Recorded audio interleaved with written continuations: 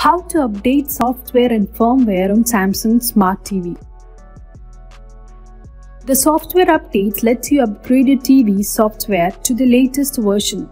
It can keep your device compatible with your favorite streaming apps, improve performance and fix potential bugs. You should always check to see if there are any software updates available, as these may contain a fix for your problem. Press the home button on your remote. Using the directional pad on your remote, navigate to and select Settings. Navigate to and select Support. Select Software Update. Select Update Now.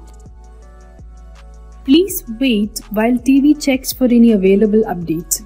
Please do not turn off TV until the update is complete. When the update is finished, the TV will restart automatically.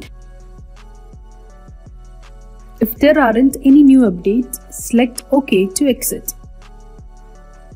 Hope this video helps you. For more videos, like, share and subscribe our channel.